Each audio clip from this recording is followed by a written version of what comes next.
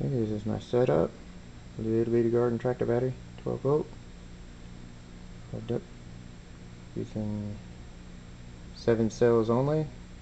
2 negative, positive in the middle, and the 2 on either side inside are neutrals, not connected to anything. My amp meter. This is just with 1 level teaspoon of drain cleaner, 100% lye, and I'm gonna hook it up real quick and watch it fizz. Set my camera down here, and let's hold it back. And here we go. Ready and connect.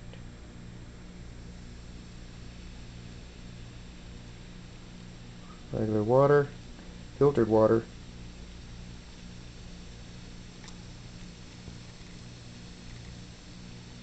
So just 3 plates basically that are hooked up, 1 positive, negative on either end,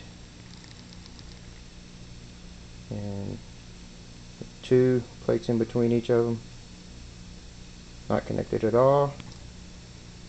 Ammeter running about 27 amps.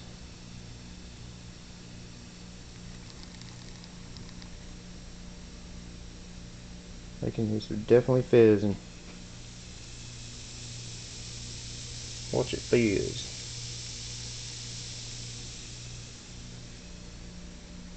Alright.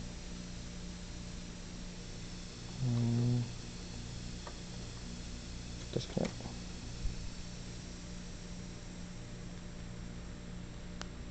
Next, I'll hook up a pulse width modulator.